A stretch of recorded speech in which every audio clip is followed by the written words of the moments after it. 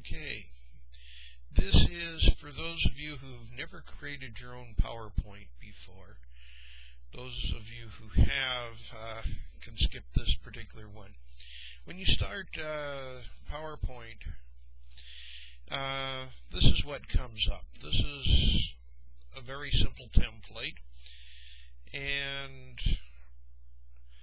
all you do is essentially fill in the blanks. Now, I'm a lousy typist, and to save you a lot of grief watching me labor through my typing, I've typed everything out in Notepad first so I can cut and paste. So you simply click on the area, type in what you want to put in there.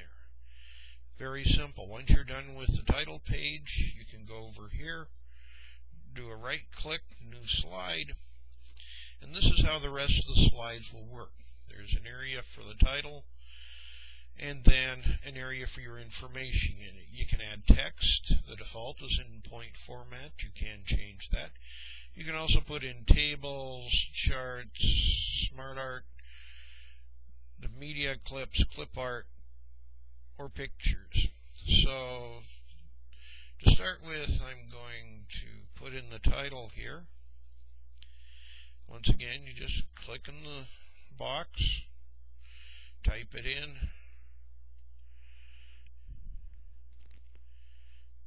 and nothing could be easier to create PowerPoint slides. I'm done with that page. So I simply go back over here, another right click, new slide, and I need to have the title there. Just click there, view, and in this case I want graphics, so I simply select the graphic that I want and put it wherever I want it, change the size a bit. Now I also want to add something down here, a title for it, so I simply click Insert, Text Box, and so you can add your own boxes wherever you want to. You don't have to necessarily put them there. So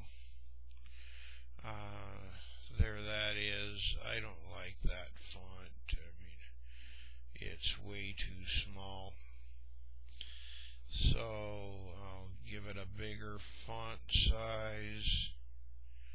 And as you can see in the background, it is changing size as I do things. So there we go. I can drag the text or change the size, adjust it. That looks good. So there we have a very basic 3-slide slideshow.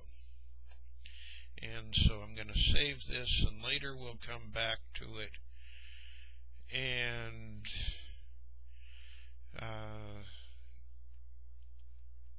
do formatting. Now I've already saved it once, so it does have a name here. In files that you're going to save on the internet, that you're going to send through WebCT, that you're going to put on wikis, whatever, if you're dealing with the internet, do not use spaces. Do not. In your essay titles, in your journal review titles, do not put in spaces. Put in hyphens or underscores. The internet hates spaces. The internet has a specific use for the space character, and so it can cause problems if you include a space, which is why I used a hyphen there. And yes, I want to overwrite that. So that's it for this.